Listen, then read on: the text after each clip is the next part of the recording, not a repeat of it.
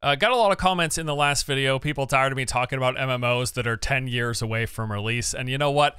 I get it. I like learning and talking about these projects, but I understand it can be a bit of a drag, knowing many of them are at least half a decade away. So let's talk about the MMOs coming out right now. Today's video will focus entirely on new MMOs scheduled to launch in 2024. We did a similar one earlier in the year, but since then, timelines have shifted. Some games got pushed out, others moved up, and we've had a few new surprises as well. So 2024's new MMOs, what are they? When can you play them? And do we expect any of them to be any good?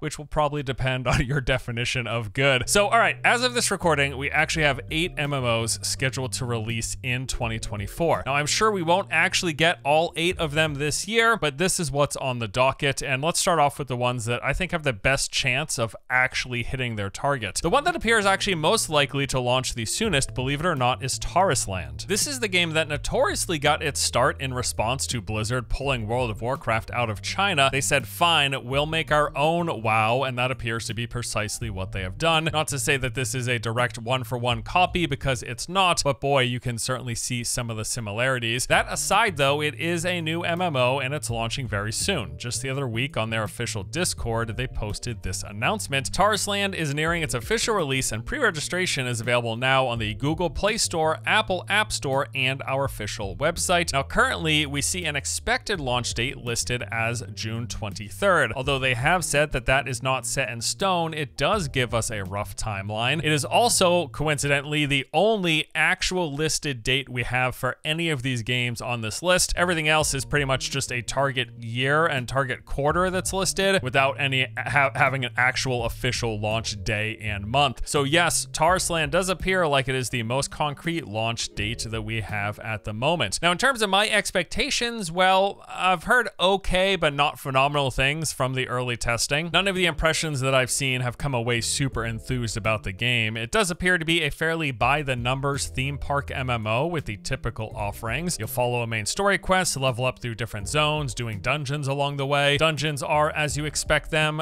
clear through enemies, fight a boss, and collect loot. These come in multiple difficulties. There are 10-person raids, world bosses, daily quests, solo tower climbs, PvP battlegrounds, and arenas. Now, those are the general content types, but overall, again, I've not heard terribly great things, unfortunately. It seems like the combat isn't very good. It feels floaty and not that impactful. It very much so looks and feels like a mobile game that's getting ported to PC because, well, that's what it is. I think it's no coincidence that they listed the mobile stores before they listed the website PC version of the game in their announcement. And the game is cross-platform for mobile and PC, so you will be playing with mobile users. And I've heard complaints about this as well, being that they don't communicate very well because they're on a phone and they don't do mechanics either. Pay to win also looks to be a guarantee, despite what the developer has said. It's got an energy system tied to crafting. The game uses the typical 2-currency model, with silver rewarded from doing quest achievements, dailies, and weeklies, and used to buy stuff in the game from vendors. But then there's gold, the currency used solely for buying items from the player auction house. And while there are a few ways to collect gold in the game, you can also buy it from the cash shop, and that appears to be the best way. Even from the beta, it appears like the amount of gold that you own will be have the biggest impact on your overall power progression. They were also selling monthly subscriptions with boost rewards. Think along the same lines of what they do in ESO or in Lost Ark.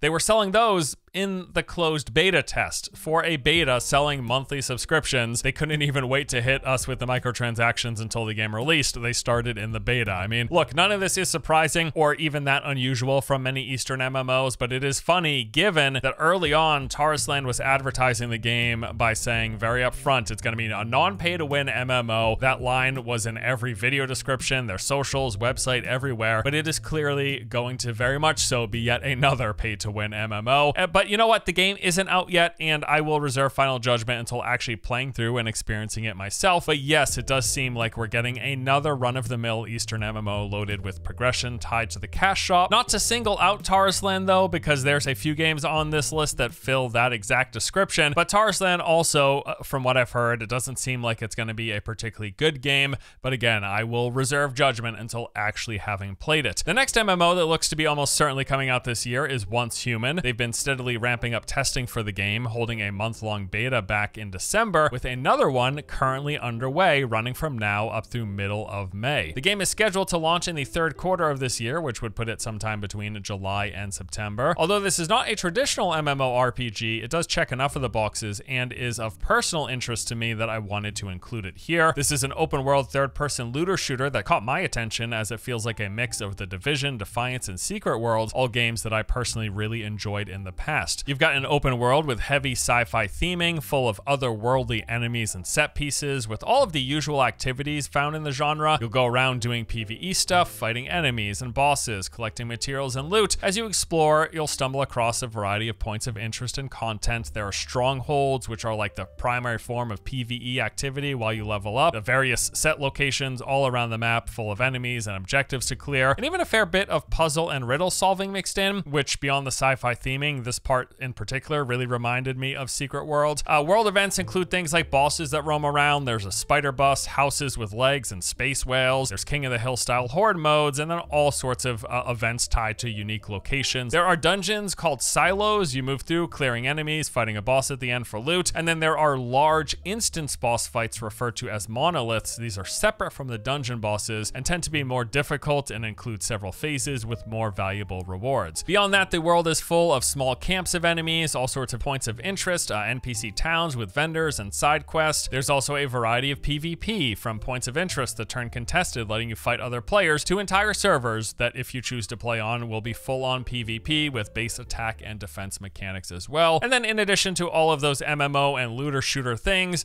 the game also has a lot of survival elements like stamina, sanity, hydration, and hunger meters to maintain, and full-on base building with as much variety as any survival game. And these bases can be built pretty much anywhere except for roads, and right near points of interest, you're going to see player-built bases all over the place in the open world. The game's also got plenty of progression available. Besides the leveling up, you've got crafting of gear and mods, along with blueprints, your cradle, and deviations that provide all sorts of perks and special powers. And it's in a few of these crafting and progression systems where the possibility of future pay-to-win seems like it might exist. Although it's currently not in the beta version of the game, it could make its way at some point and launch or sometime after release. The possibility is there, especially with the huge number of currencies and resources in the game that gate power progression. Although the developer has very adamantly said on many occasions there will be no pay to win, that might also depend on their definition of the term. It is certainly the case where they could at a moment's notice swap over. Anytime I play a game that decides to have like 50 different currencies in it tied to all sorts of different activities and progression and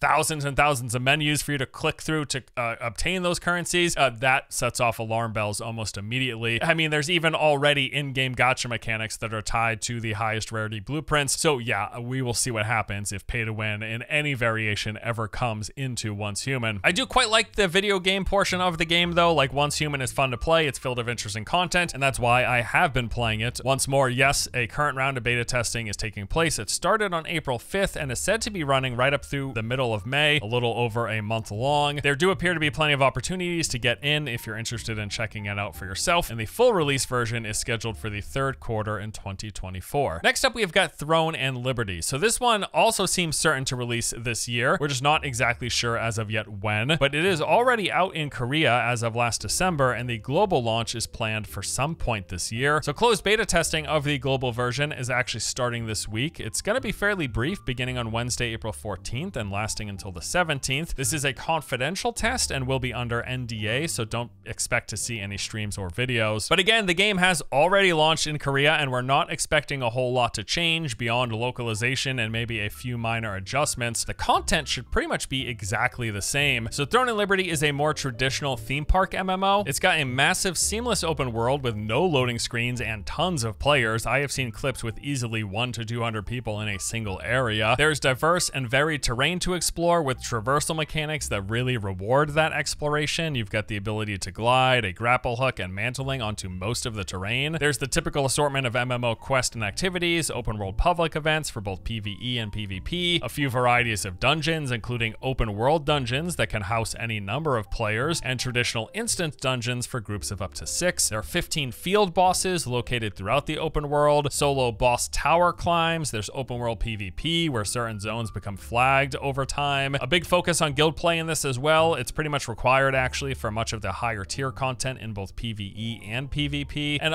plenty of progression systems and reward tracks from leveling and gear enchanting, a battle pass and codex system, login rewards, and those guild rewards. There's a lot of different things to work towards and spend your time doing. Now, as mentioned, the Korean version of the game launched last December and was met with pretty much the reception we expected. The game itself seems good, the combat has improved, and it's got a lot of interesting and varied content to do, but also it is super pay to win. Well, surprise, surprise, deja vu here. There are some parts of the progression that can't be swiped for, but many of them can. Like most free-to-play MMOs, Throne and Liberty does have two currencies, the Solent, the earned in-game currency, and then Lucent, the purchased one with real money. Now, Lucent can technically be farmed in-game by not spending, in the sense that you can find items and then post them on the auction house in exchange for Lucent that other players purchased. However you get Lucent, though, you'll be able to purchase nearly everything in the game with it, and that is where the pay-to-win comes in. The two main things that people want to buy with the premium currency is the base level versions of gear, but more importantly, the materials used to upgrade and enhance that gear, including even being able to purchase the in-game currency Solent by breaking down items that you purchase with Lucent. As of today, it seems like even the biggest, most ardent fans of Throne and Liberty in Korea admit that it is without a doubt a very pay-to-win game, but they still enjoy it despite it, which is a growing trend in this genre with but a rare few exceptions. Personally, I am looking forward to the content and playing the game, spending time exploring the world, checking out everything it has to offer, but unless drastic changes are made, I suspect I will be leaving before not too long, once my gear progression being gated behind either weeks of grinding or seconds worth of swiping. That is when I am most certainly likely to check out. Throne and Liberty Global does appear to be on track for release sometime later this year. The next game on the list might not meet many of your qualifications for an MMO, but the developer themselves are calling it one. I'm talking about Dune Awakening. This is described as an open world survival sandbox MMO. Developed by Funcom, who have said that they're looking to take the past 20 years of experience in both of these genres and bring them together. There will be a heavy survival focus, the usual loop of starting with nothing, venturing out, gathering basic resources to craft basic tools to build basic crafting stations that let you progress to the next tier to gather better resources and make better tools for better stations, so on and so on. There's base building with all the usual offerings. They've taken the foundation of their prior game, Conan Exiles, and added and expanded upon it. There's even vehicle construction. In fact, vehicles are going to play a fairly large role in the game, as you have to use them to traverse the sands and avoid other players, as well as the sandworms. As per the Dune universe, sandworms are a constant threat and have been implemented to act as a tension mechanic, forcing players to think about their actions for fear of drawing their attention. If you make too much noise, if you move too much across the sand, if you drive large vehicles for too long, the worms will inevitably arrive, and you can't defeat them, you must only run from them. Combat itself will be in third person. It's an action shooter game. You'll pick from a wide array of crafted weapons, gadgets, vehicles, gear, and abilities from the different great schools of the Imperium, which are basically your class selection. This will be tied into progression, leveling your character, unlocking new abilities for the different classes as you progress. As for the MMO elements, for one, they have said servers will support thousands of players simultaneously and features an endgame that centers around large-scale combat, what they are calling combined arms, with groups of players split into factions fighting for resources in all-out ground and air warfare. From what they have shown and said, this does appear to be similar to the sort of experience you get from Battlefield or PlanetSide style of large-scale combat. There are also NPC bases called outposts for you to scout, infiltrate, and clear, world events like ships falling from the sky full of valuable resources to be scavenged, or large military vessels that scan the planet at night that you have to avoid. Beyond various camps and other points of interest, you also have straight-up dungeons in the game called Echo Labs, full of enemies and bosses. Sometimes you'll even find interesting experiments, puzzles, and obstacles to overcome. The world will be divided into sections with safe and hostile regions. In those hostile areas, you'll find the most valuable resources and loot, but also there is full-on PvP, which includes friendly fire. And then there are some specific areas of the game that are subject to what are called the shifting sands mechanic, where once a week, sandstorms roll through and completely change the landscape, wiping out player outposts, revealing new points of interest and resource locations. This is actually a really cool sounding feature. I do quite like what we've learned about Dune Awakening so far, although I do want to mention there has as of yet been no public NDA free testing,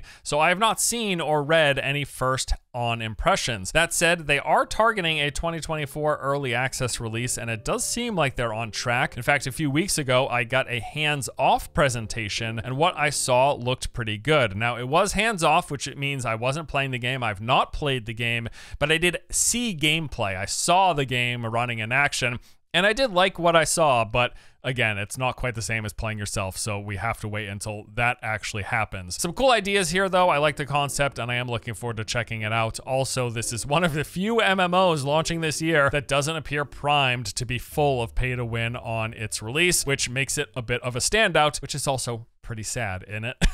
Beta signups are available now. Testing is expected to start in the coming months. And again, the early access release is scheduled for later this year. All right, next up, we've got Pax Dei. So this one is claiming for an early access release in the spring, which in order for them to hit would have to be within the next few months here. This is an open world survival sandbox MMO with a massive focus on community. In fact, every building in the game will be player built. The economy will be entirely player run. There aren't even traditional MMO NPCs or quest givers in the game. There are enemies to fight and such, but there aren't NPCs that you chat with to learn about the lore or to do quests for. None of that. This is a game that leans very heavily into the sandbox camp of the genre. Now, part of the reason I'm uncertain about this launch here is that the last test they held in November was pretty bare bones with just the fundamentals of gathering, crafting, base building, and very basic combat. The game just didn't seem anywhere near complete enough for even an early access launch. That said, though, it was intentionally limited. That was the point. Specifically, it was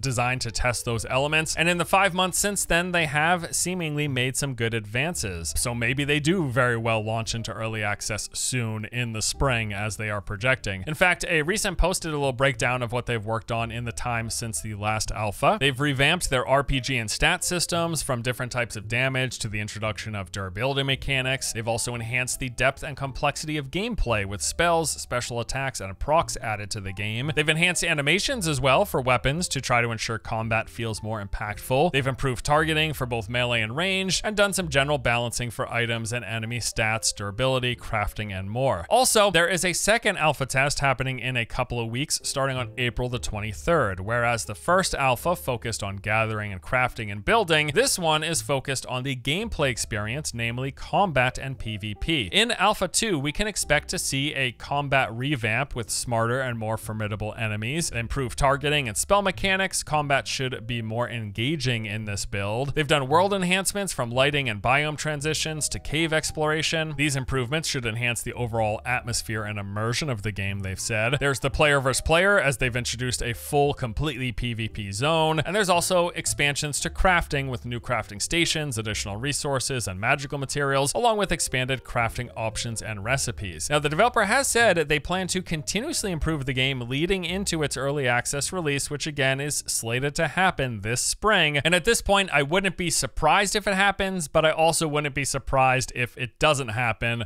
depending on what sort of feedback they get from this second alpha test. Registration for Alpha 2 is still currently open. You can sign up on their website with the testing beginning on April 23rd. Okay, so those 5 games I think are the most likely to actually come out this year, which is why I went into a bit more depth and detail when discussing them. The next 3 are also targeting a 2024 release. I'm just way less certain about them. We're talking about Blue Protocol, Project LLL, and Corepunk. So yes, Blue Protocol is scheduled for 2024, but here's the thing. The global version of this game is being published by Amazon, who are also publishing Throne and Liberty. Now, at the moment, it seems like Throne and Liberty is their priority. They have been pushing it way more on social media and advertising. They've been actively announcing closed beta testing, whereas I've not heard a peep from Amazon about Blue Protocol in months. Nothing at all. In fact, their last activity on the official Twitter account was in August 2023, and since then, it has been just nothing. Absolute crickets. Now, since they're publishing both of these games and they're both MMOs, we do expect there to be a bit of a gap between the two so that they're not competing with themselves for a player base. And since, as of yet, we don't have an exact release date for Throne and Liberty, and I expect them to at least have a couple of months of runway after announcing that, unless Throne and Liberty comes out like late summer, early fall, I'm really not sure that Blue Protocol is going to make it out in this calendar year. But who knows? This could all change launch tomorrow. Amazon could all of a sudden come out and announce we're going to be launching Throne of Liberty in June or August, and then that would give them enough time for Blue Protocol to come out in the fall. Like, that could happen. As of now, it hasn't, and again,